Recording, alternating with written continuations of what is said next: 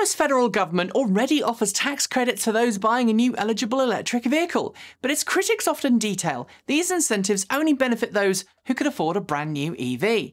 Now, Democratic Senator Feinstein and Democratic Congressman Jimmy Gomez from California have introduced a new bill called the Affordable EVs for Working Families Act. If passed, it would provide a tax rebate of up to $2,500 to help families across the US transition to a cleaner, greener electric vehicle. The bill is obviously only in its early stages, but it's already been supported by multiple representatives in both houses from across the US. Sadly, though, it's currently only a Democrat-supported bill, with not a single Republican representative signed on as a co-sponsor. If passed, the bill could dramatically accelerate EV adoption in the US, but right now, I don't think its chances of passing are very good. Autonomous and semi-autonomous technology are expected to make our roads a lot safer, as computers can't become distracted or intoxicated like us ugly bags of mostly water. Tesla currently offers one of the most advanced semi-autonomous driver assistance systems available in its vehicles.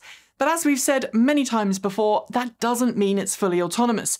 But as demonstrated this past weekend, Tesla's Autopilot, like Nissan's ProPilot, GM's Super Cruise and others are now smart enough to safely bring a vehicle to a stop if the driver becomes incapacitated. As several outlets report, a Tesla driver in Norway who decided to get behind the wheel while intoxicated passed out behind the wheel. The car, no longer detecting his hands on the wheel, tried alerting him, but after no response, eventually pulled over and stopped, keeping the driver safe until the police arrived to arrest him. That's one smart Tesla, but please, don't ever drink and drive. Like, ever. We've been asking how long it will be until electric vehicles are at a price parity point with internal combustion engine vehicles, and the general wisdom is that it's still a few years away. But Nissan just surprised everyone in the US by slashing the entry-level price point of its Leaf electric hatchback, giving the 2022 model year Leaf S40 a $27,400 starting price. After US federal tax incentives are taken into consideration, something that arguably not everyone is able to take advantage of, this makes the 2022 Nissan Leaf S the most affordable electric car you can buy today, making it $1,500 less than the Mini Electric, a car that offers far less range for the price. With incentives, the Leaf is also within a spitting distance of the erstwhile Nissan Sentra, an internal combustion engine car that's long been considered affordable by most people. Factor in some state incentives and your new Nissan Leaf could cost even less. Courier firms are an essential part of modern living. Not only do they let you send things from door to door, often on opposite sides of the planet, in as little as a day, but they've also played an essential part in reducing the number of interactions many people have experienced during COVID. Yet the carbon emissions of all of these courier companies can really add up, which is why in an effort to see couriers become more environmentally conscious, we've seen plenty of companies start to make the switch to electric delivery trucks. DHL, which already has plenty of electric vans on its fleet, has just gone one step further, announcing it has ordered a total of 12 Alice electric airplanes from Israeli firm Eviation. The planes, which will be delivered to DHL in 2024, will allow the company to quickly fly short-haul routes between many European cities with zero net emissions.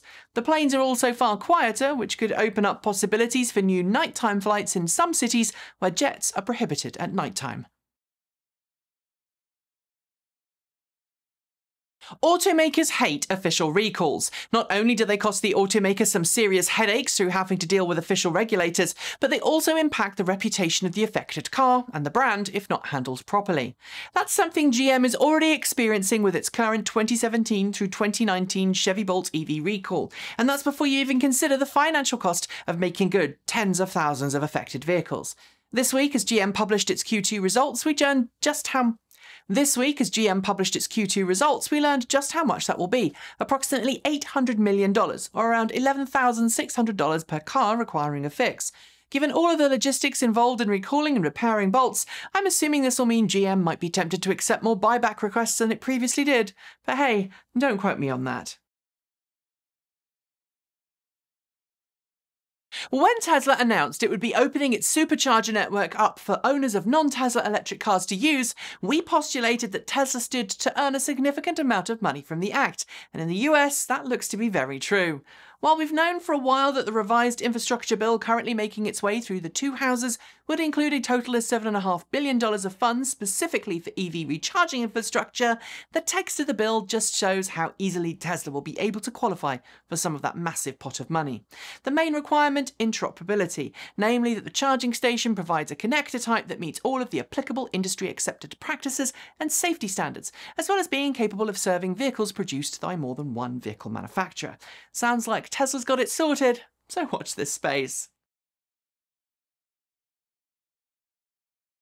Sometimes living in a connected world is great. Your phone knows when there's someone at the door and it tells you. It reminds you when to turn on the oven to cook supper, and your electric car can even charge or not depending on if your solar panels on the roof are generating excess power.